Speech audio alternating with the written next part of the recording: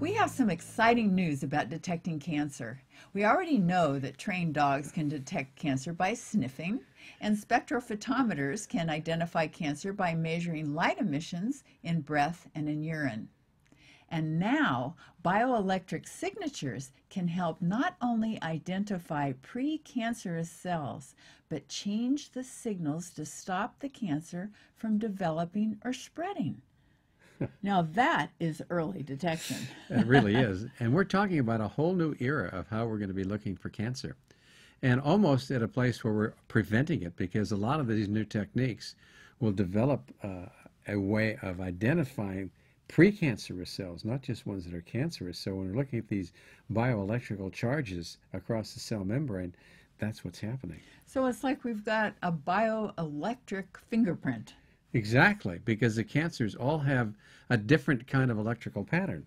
And so do other things that happen to cells that make them different. So we're looking at the electrical potential across the membrane of the cell, Vicki. Well, this was an exciting study because the researchers were able to lower the incidence of the cancer cells by manipulating these electrical charges across the cell membrane. Yeah, this is beautiful. This was work that was done and published in Disease Models and Mechanisms, and it's not coming out until May of 2013.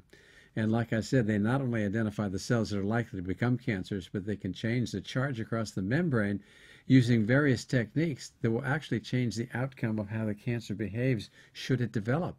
So we're looking at high-tech approaches now that are really making a difference in what we do in terms of cancer management. Well, this to me sounds a lot better than having to go through chemotherapy and radiation and surgery. I mean, if this is perfected, this is really good news.